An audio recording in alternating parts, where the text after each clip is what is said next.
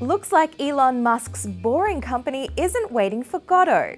The company has completed the first section of tunnel underneath Los Angeles with Godot, a 1,200-ton machine named after a character in a Samuel Beckett play.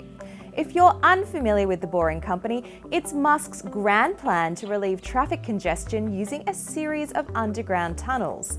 Access points on the surface let cars drive onto elevators that descend into a network of tunnels. The car slides into traffic on a sled and reaches speeds of 200 kilometers per hour or 124 miles per hour. The man behind SpaceX and Tesla posted a video showing the steel skeleton of one of these car pod elevators. But the biggest challenge for the Boring project? That's permits to dig a tunnel network between locations like LAX, Culver City, and Santa Monica. He tweeted that he had promising conversations with the mayor of LA, but also mentioned that permits are harder than technology. That's why this initial dig is happening at SpaceX headquarters in Hawthorne, Los Angeles.